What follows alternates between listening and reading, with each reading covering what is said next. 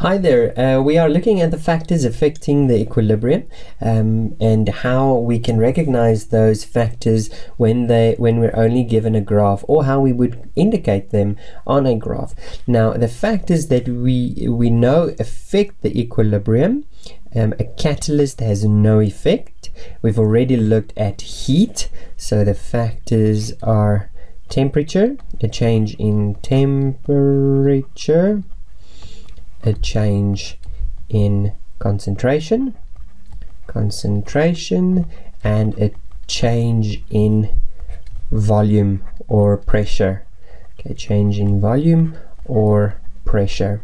Okay, so we're going to look at this last one now, and let's look on a clean graph. So here once again we have our two reactants A and B, and let's assume for now that A is a gas plus B is a gas, plus B is also a gas, and then we also assume that the product that they produce is C. Let's say C is also a gas, and a very good example was of this was nitrogen hydrogen producing ammonia, and this is a two-way reaction, reverse reaction, and that's part of the important conditions of equilibrium positions.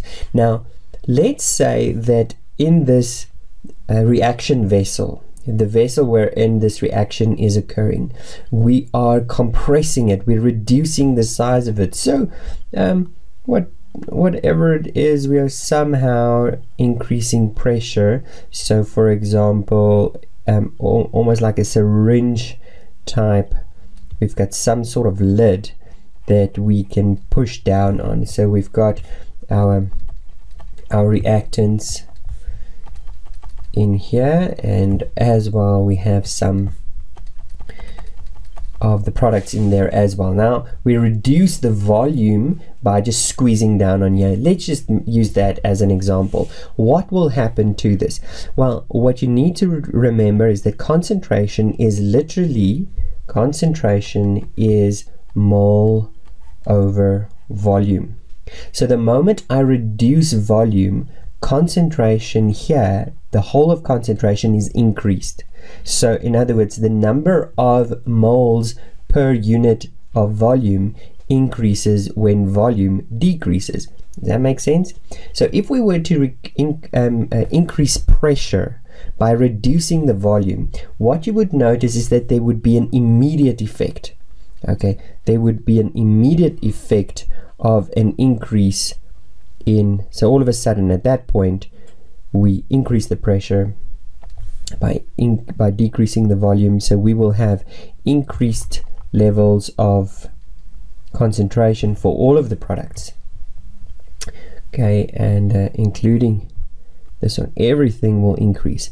But now what would happen? Okay, so let's assume now there's two possibilities we can have, that A, B and C, that A plus B is greater than C. That is probably more likely that A plus B is greater than C, and if that's the case, we will find that the equilibrium will shift in that direction. Okay, so to relieve the stress, equilibrium will shift in that direction. What it means is that the concentration of A and B will be reduced, but the concentration of C will be increased. In other words, in my graph, these two will have downward slopes because my concentration is reducing for both of these, reducing concentration, but the concentration of C will increase. Okay, sorry, that was the wrong graph. Okay, these two will reduce, but C will increase.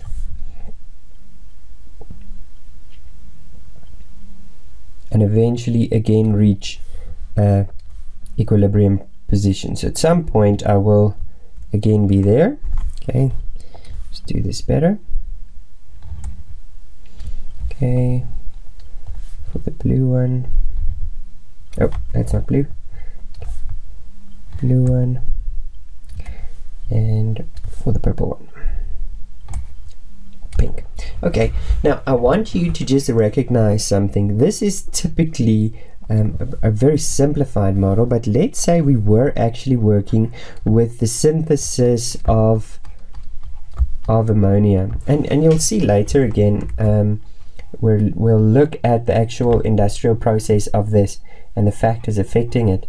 NH3, here we have 2, 3, there we go. Here we can definitely see that the and all of these are gases. Sorry, I didn't put that in. All of these are gases. So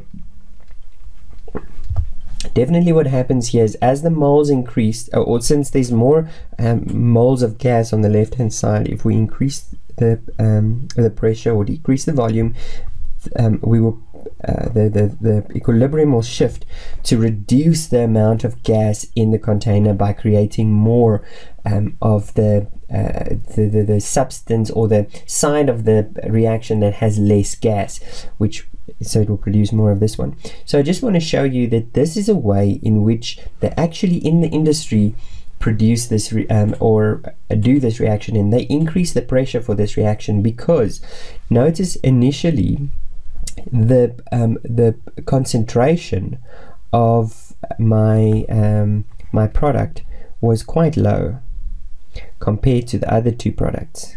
Okay, then when I increased the pressure, that concentration didn't just move up with the volume increase, it moved up even more. Sorry, with the volume decrease, it moved up more. So now the amounts of products are actually even much more than it was before, and more than the reverse reaction concentrations.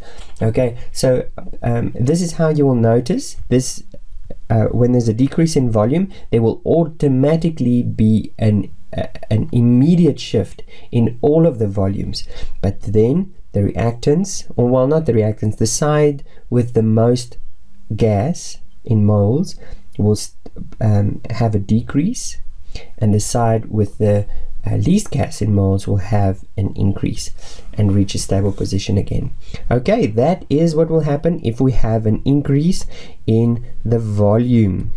Now, what if we increase concentration? That's not concentration. If we increase the concentration, that would be the last one we look at right here. And let me just make space to do that. Okay, so if we increase concentration, we mean that one of the elements in this reaction, or not elements, compounds is the correct word. One of the compounds are increased. Okay, so let's first look at it. What will happen if I increase the concentration of the blue compound? What that literally means is that all of a sudden there is an increase in the concentration. So there's the concentration at this point. Now at this point I now decide to increase the concentration with a certain amount. Okay, so at this very point, this one shoots up depending on what the new concentration level is. Okay, I've added more of this reactant to the system now, or more of this compound to the system. Now the compound that I added was a reactant.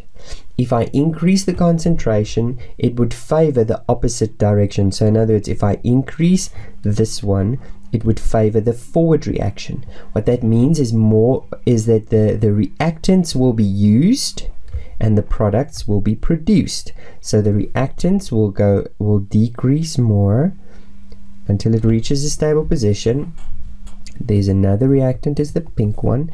It will reduce until it reaches stable position, and then obviously products are produced, so the products will increase and reach a stable position, and then once again it will reach an equilibrium position, wherever that may be. Okay, that's not a nice graph. Okay, equilibrium positions, and that's what we'll have.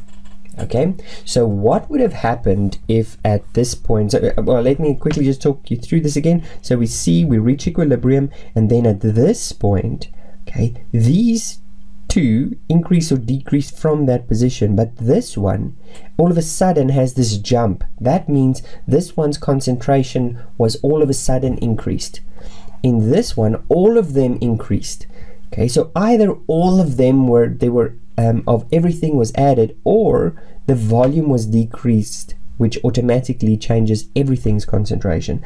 Okay, but if I look at this one, I immediately know whatever compound blue is, that one was increased. And since there's two of since we see that this one then also decreased, we can know, well, these two must then be reactants, or at least react with one another to produce the red one, because the red one is increased.